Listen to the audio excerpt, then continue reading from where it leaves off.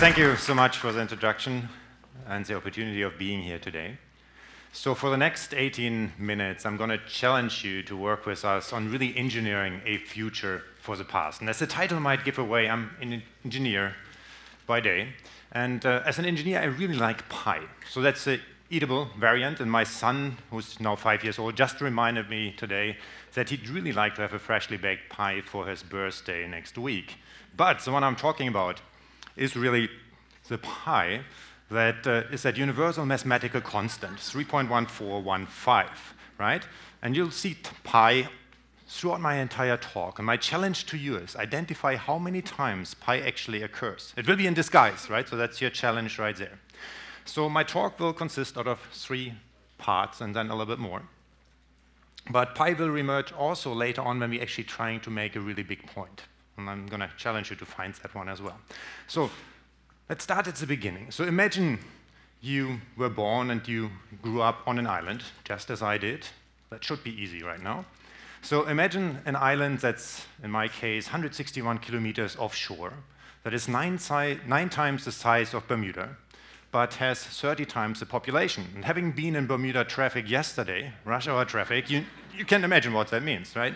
So its capital was founded in 1100, which means it's culturally very, very rich and very diverse. But that capital has grown over the years to consume that entire island.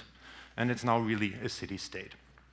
And as many islands, it actually has its own barrier, right? But rather than it being a reef, a seawall, or the seashore itself, that barrier actually happens to be a wall, which is up to 3.6 meters tall, sizable, and 155 kilometers long. But now imagine that the island itself is not surrounded by an ocean, but by another country, one single other country. And that the wall that we have there is not just any wall, it's a wall that's actually weaponized and has a kill strip in front of it. And the peculiar thing is that wall wasn't built by that island state, but it was to keep people out, but it was built by that other country to prevent its own citizens from running away. Now, that island state, that city I was living in, was West Berlin, and it was surrounded by East Germany in the era of the Cold War, right? And it felt to me, as a 6-year-old, as if I was really in that eye on the of a hurricane, right? This very uneasy feeling. There are 2 things that I learned from this, and it turns out that Berlin actually has more bridges than Venice. The first one that I really learned and took to heart is bridges are a really good thing, right? Bridges connect places, but most of all, bridges connect people. And so does our cultural heritage. So regardless of where you go, where you're born, what your economic interests are, what your societal interests are, what your political interests might be, or what your religion might be, there's something in your past that you're going to be proud of. Once that exists, we get to talk, right? We get to communicate. We can build empathy. And once that is in place, we can actually move our entire planet forward. So the first item for my bucket list was really back then, well, I want to build bridges when I grow up. The second one was, well, I want to really preserve and work with world cultural heritage. So that was 6 years old. When I was 9, I really had reoriented slightly, was looking outward, and I really wanted to be Neil Armstrong and go to the moon and explore Mars and really then travel the galaxies, right? Bucket list item number 3. And then when I was 12, incidentally, these happened to be the ages of my own children now, I really wanted to be Jacques Cousteau, exploring the world, the depths of the oceans, the beauty of our natural habitats, but also the shipwrecks that might lie beneath the surface, right? Now, a couple of years went by, and I had to figure out how to really accomplish what was on my bucket list. And the first thing I did, I became a computer scientist. And as a computer scientist, we get to digitally connect people, right? We're doing this right now quite regularly. Then I became an educator, because with science, technology, engineering, arts, and mathematics, really leveraging the left and right hand of the brain and working with these amazing, talented students, right? We get to move mountains, literally. The challenge was, how do I build bridges beyond that, physically, structurally? For that, I took a shortcut. I got married, and my wife is a structural engineer. So, which means digitally and physically, the bucket list number one we were addressing, right? So that was the first part of my talk. The second one is, well, how do we address bucket list item number 2, World Cultural Heritage? And I'm going to tell you a little story there about how we are approaching this right now in our research group and how our students really help push this. So I get excited every day I come in the office because something amazing has happened. So, UNESCO defines World Cultural Heritage as our legacy from the past, what we live with today and what we pass on to future generations, a legacy that really embodies human imagination, ingenuity, innovation, right? Yet a legacy that's under constant attack by man-made and natural disasters, extreme events that literally within the blink of an eye get to reshape and can reshape what we get to pass on to future generations. So the question is, can we use STEAM, science, technology, engineering, math, and mathematics, and create a methodology, right, where we acquire, we curate, where we analyze, process, and then disseminate information in a closed-loop fashion, where every single step informs the next, and we get to learn from it in very collaborative teams. So imagine, right now, we had an idea throughout the TEDx talks today to build your own drone, right? You could go home, you could design it, model it, you could simulate it, right? Tonight you could go off and put it onto your 3D printer and literally print that platform overnight, right? Take it off tomorrow morning, instrument it with its brain, its controller, add a battery, add motors and props, and then take it to the sky after you've attached a sensor that actually allows you to image information about the environment that you live in, to document your environment through data, which then allows you to tell a story. Imagine you had this range of different platforms as your disposal, like multi-rotors, fixed wing, lighter than air platforms that really allow us to get the right sensor to the right location at the right time, to collect information that might be perishable, such as the 2014 Napa Valley earthquake, which generated $1 billion in damage in under 60 seconds. Right? So we're able to collect information that helped us to assess the infrastructure. Eventually it will help save lives, but also rebuild it. Now imagine you could collect data from the sky, from the ground, and underwater. Right? Imagine you could capture the beauty of our built environment in image, in video, and in other forms. And it takes this data with you. And then in the evening, you sit down and build a digital surrogate that captures the geometry, but also the materials of that particular artifact you're interested in. And then use that digital surrogate to simulate how it would respond to extreme events, scenarios. But now imagine you could do that at a large scale, all the way down to the tiny scale. So from the macro to micro scale, giving us context and giving us content, allowing us to literally take in the grand view, but then dial down to the finest detail and understand what's happening. Like to really appreciate the beauty of the environment that surrounds us. But now imagine you could do that at a level of detail that we can make engineering decisions, hard decisions, right, on how to preserve our engineered environment.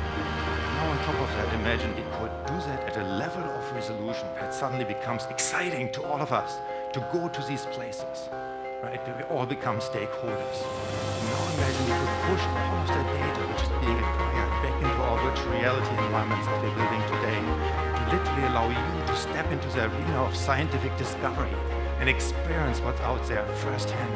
With 20/20 vision, no mosquito bites, right? You're really feeling good about it. Now imagine you could push all this data back into the palm of your hand. And wherever you go, explore what the environment around you looks like. To literally touch the surface, to look beyond it, and maybe even interact with one of your largest and greatest idols, Leonardo da Vinci, in person. Now imagine we could take that data and share it with the world, crowdsource it. So all of us can study it, contribute towards it, help analyze it, build a much more comprehensive collection of information, and then takes that data back and cast it back into a physical artifact. So this, you need to stop imagining. So imagine this is happening today, and this is where we are. So, with this in mind, we can actually travel the world. We can study art, we can establish the state of health, we can study architecture, We can study archaeology using baseline information, using the data that has been acquired, and determining how it has changed over time. So I hope I've convinced you to become a custodian, a steward, a guardian of world cultural heritage. But if that's not enough, this is why you should really care on top of it. If you look at disruptive technologies that are emerging right now that are completely going to transform our planet, the first and foremost one is big data, right? Making the right decision because we are well informed. The next one is robotics and drones, right? They're completely changing how we are moving information, how we are moving products around. On top of that, we might have the Internet of Things, sensor networks that again allow us to, on a global scale, collect information, correlate it, and again make the right decisions, life-saving decisions, environmentally saving decisions when they need to be made. Many of us have worked with Bitcoin before, used it to pay online. These are cryptocurrencies that are using blockchain technology that's built to establish trust in transactions. And we're using this because we need to build trust in the data that we want to give you to work with and form an opinion from.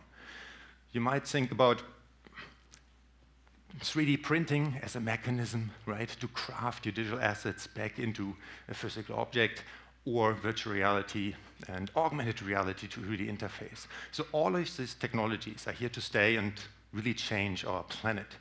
And all of these technologies we either had to advance or completely reinvent to build and to create a future for the past.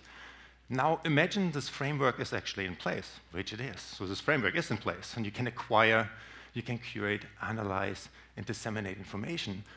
Why don't we apply it to other areas? Now that bucket list item number 2 is slowly being touched. World cultural heritage, of course, is huge.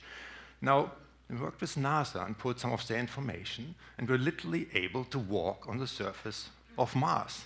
So we bypassed the moon initially, but then we went back.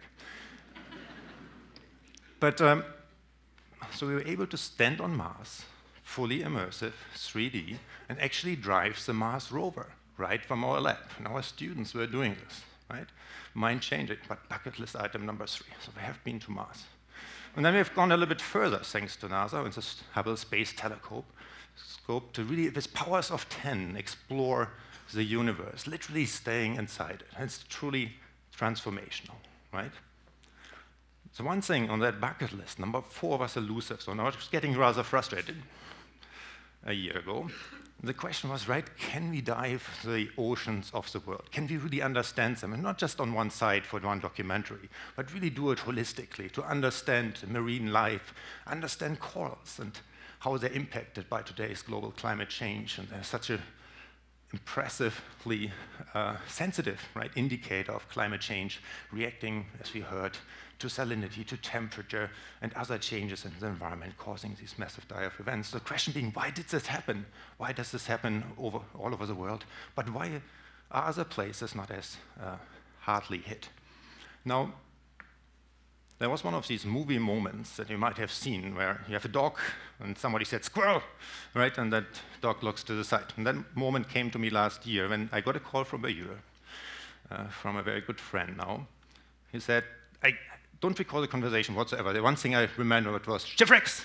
And it brought back that 6 to 12-year-old in me, right? This amazing connection that we have to shipwrecks and the stories they allow us to tell in regards to human expedition, human adventures, human tragedy, right? Being preserved right in front of our doorsteps, clearly, right here. So the question was, can we build a global digital atlas, for starters, of shipwrecks? Because regardless of who I turn to, 15 years or younger, they will be on the hook. I say, okay, shipwrecks are cool, right? I'm going to go there. And when they go to these shipwrecks, we actually get to tell the story about the cultural heritage, the maritime history aspect. But since all of these shipwrecks have been incorporated into the natural habitat, they have become coral reefs, we get to tell the story about corals. Where beforehand, our younger generation might have said, oh, maybe that's not me, right? So we can literally do that mind fake of telling one story to tell another one. To our marine scientist colleagues, of course, we tell the story about coral reefs. And by the way, there are shipwrecks too, right? So we've been working over the last year with our colleagues here, looking at ways to acquire information about the marine ecosystem and the shipwrecks that you see right here to tell the story. But most of all, get a baseline to better understand of what does our environment look like today. So a month from now, a year from now, we can go back and really understand the difference, right, that has occurred. That's where we need to go for starters. So we made Bermuda actually our alpha site, right, our test site to grow this up much further. What you see here right now is the product of that labor of love. There are actually 3.5 billion data points being rendered right now in real time. This is not a video. That's running on a tiny computer in the background, size of a laptop, being controlled by one of my colleagues, Vid, showing us what Bermuda's submerged heritage looks like today. And he's actually annotating in real time a cannon, right, that's on the Manila shipwreck. And the question that was posed to us at one point by one of our collaborators here from the Bermuda government was, how many cannons are there? And maybe did any disappear over the years, right? Was there some looting on? How do we protect this environment, right? So Vid is actually annotating this right now live, working with 3.5 billion data points and filtering. So he actually can show us the cannons, right? He can literally engage in real-time forensics on shipwrecks, right? Now imagine you can do this on your own terms, right? And that's what we're moving towards right now. So you can study your own ecosystems, you can understand them, you can become a steward, you can become a contributor. Because the next time you go diving, my challenge to you is take a camera, which it might be anyway, document that shipwreck, and working towards putting a pipeline in place that allows us to catch your photos, right, your prized possession, turn these photos into 3D models, and then use these 3D models to augment that larger ecosystem. But now imagine we could globally crowdsource that. So whoever goes into the water to take a photo actually helps us build a planetary scale map of human tragedy, human accomplishment, but most of all, these amazing ecosystems out there. So as Vid takes us through the Marie Celestia, we really get to appreciate what is there in ways we normally never could, because it's invisible to the naked eye unless you dive. And even if you dive, you have this very limited field of view, the window of opportunity within these environments. So where we want to go is to really bring, right, the beauty of the environment that surrounds us to the surface. So in order to do this, as of 17 minutes and 30 seconds ago, we have put online what we call the Bermuda 100 Challenge. And so we have challenged ourselves to start building out that first set of historic sites. 3 of them are online right now, including the Marie Celestia, the Blanche King, and the Montana. The bottom line is, if you go to bermuda.100.ucsd.edu, you will be able to see the first set of sites. And our invitation to you, since the last one we saw was the Marie Celestia, a steam-powered paddle boat that ran aground and through that created its own legacy in Bermuda, right, to join us on that voyage of exploration and discovery. And really, our call to you is, let's do this full steam ahead. Thank you so much. Thank you so much. It was fantastic. Amazing, isn't it?